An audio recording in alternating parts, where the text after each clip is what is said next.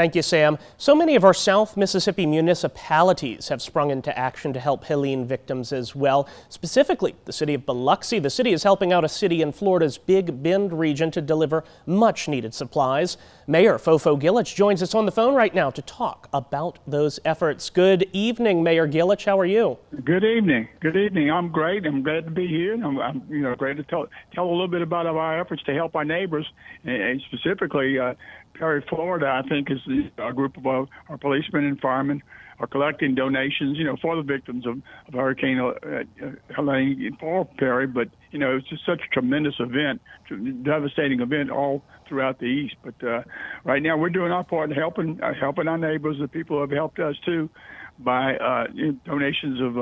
collecting donations of non-perishable food, bottled water, diapers, baby formula, food, pet food, and cleaning supplies, and they're being accepted at primarily at the Porter Avenue Public Safety Center, but also at all the almost nearly all the fire stations, except for one on the Old Market Road. I think it's Station 10.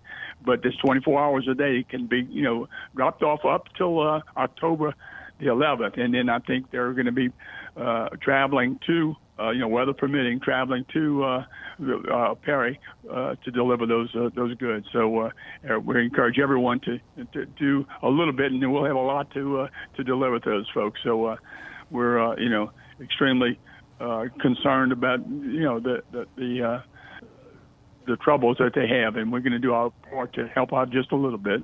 Absolutely. And Mayor Gilich, Biloxians have such a giving spirit, especially when it comes to natural disasters. So this is really an extension of that right now, isn't it?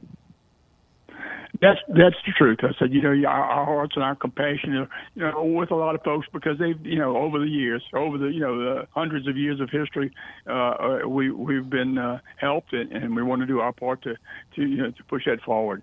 So we're pleased, and we'll do even more. Just give us some more thoughts, and we'll do what's next as these things come together. But again, I think visit the website, and it'll tell you a little bit more about what you can do, and the things specifically that you could that is needed. So we're hopeful that by October 11th we'll have a ton of stuff to go to Perry. Absolutely. Mayor Gilich, thank you so much for calling in tonight and telling us about the city's relief efforts. We really do appreciate it.